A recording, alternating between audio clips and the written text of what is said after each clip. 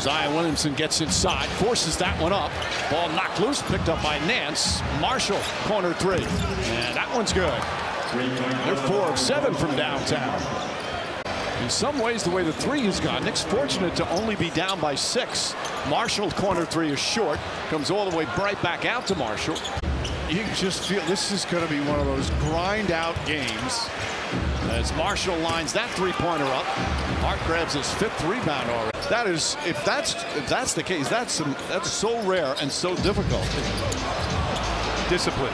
As Marshall picks it up.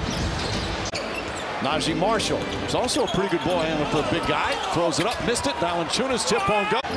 Bogdanovich, 17 points in 21 minutes. Marshall looking, goes down low to Williamson, and an easy layup. Three-pointer. Marshall the rebound. Knicks now 8 for 30. Marshall coast to coast, lost it. He thought he got bumped.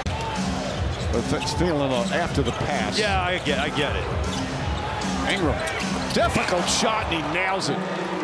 And this now the largest lead of the game. One of the bright spots is Bogdanovich kind of getting a good feel, getting his shot moving.